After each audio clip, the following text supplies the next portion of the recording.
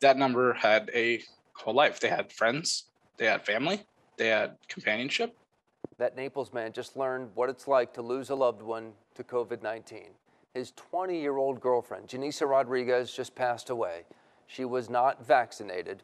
NBC2's Gage Goulding talked to him about his message for people thinking the virus is no big deal.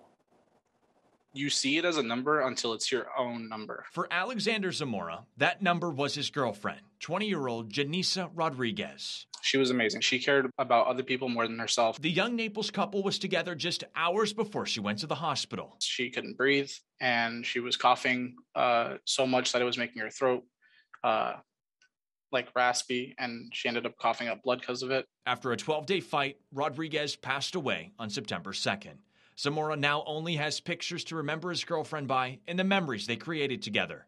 He told me his favorite, their first date to get ice cream. We sat down at a gazebo, we were eating ice cream, and I spilled some ice cream on my shirt.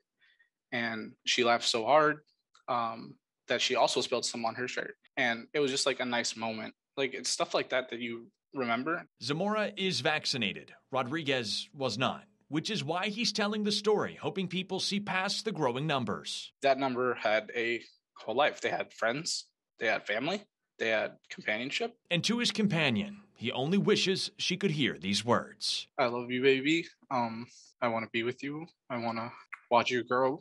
I want to see you follow your dreams. I want to see you accomplish everything. But I would not want nothing more for you than just to be happy and for you to be next to me. I miss you and I love you. Reporting in Naples tonight, Gage Goulding, NBC2.